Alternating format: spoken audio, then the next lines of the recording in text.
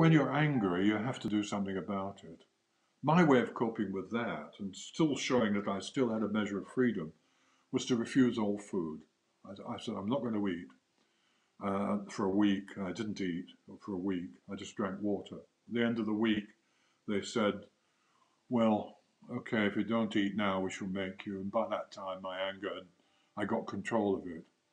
I once wrote a poem about anger. It was this: anger is like a consuming fire, seeking all whom it may devour.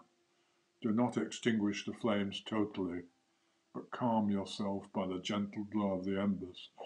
Meaning, of course, that it's a natural human emotion, we all experience it. But if it gets the better of you, it'll do you more harm than it does those against whom it's held.